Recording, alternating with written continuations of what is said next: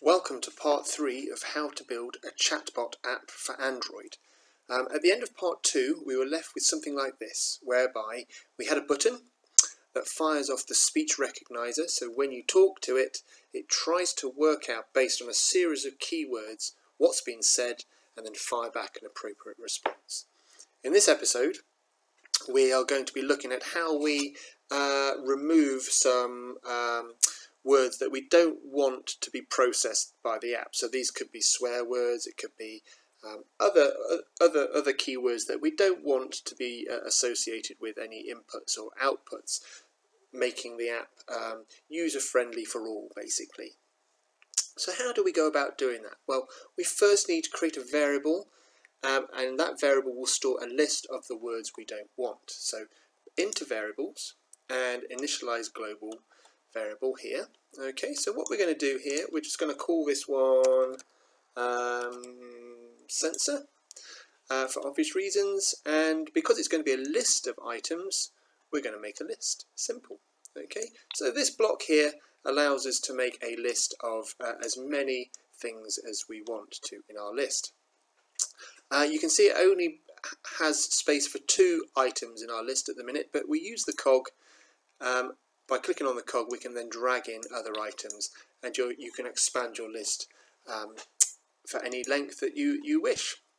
Okay, each item in our list is going to be a keyword, so it's going to be text. Okay, and what we can do is we can just add in 3 blank text boxes here, and in these boxes we are going to put the words that we don't want to be processed or inputted or outputted, for that matter,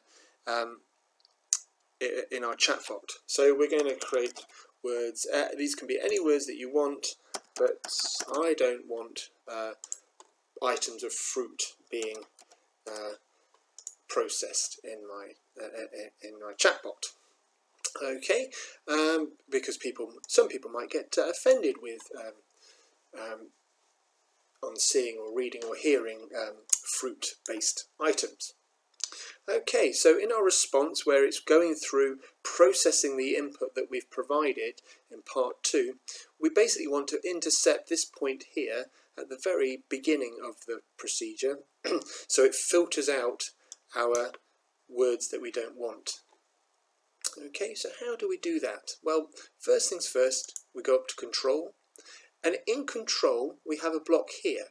So for each item in a particular list, do something, which is perfect for what we're after. So we grab that, okay, and we pop that at that stage there, okay.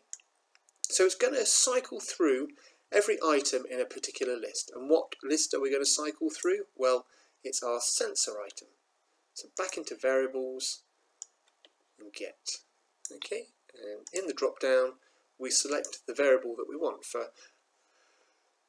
to process. So for every item in our list variable called sensor, let's do something. And what are we going to do? Well, we are going to first update the input variable that's coming in.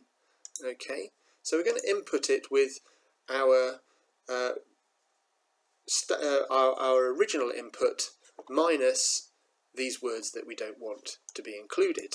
Okay, and we simply do that by into text, okay, and there's a nice replace block, replace all text. So we're going to pop it in here, and you can see it's asking for 3 pieces of information. The first is what input we are going to process. So this is the whole input variable, and we can get again.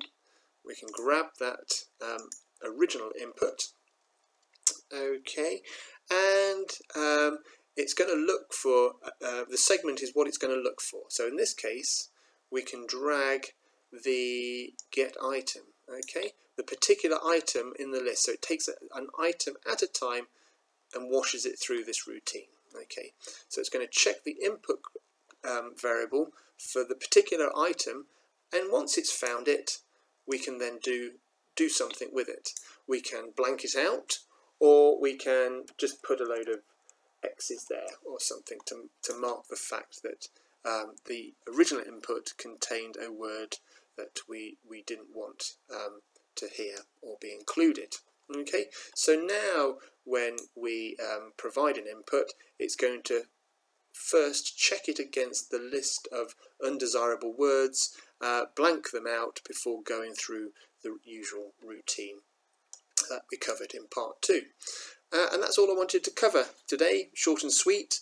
If you want to grab the whole file of the original chatbot that I showed you in part 1, check out the link in the description where you can grab it along with any other coding resources that I've made available, and you can hit the ground running with a full-blown version of this app. But yep, stay tuned for part 4 where we'll be progressing this project on further.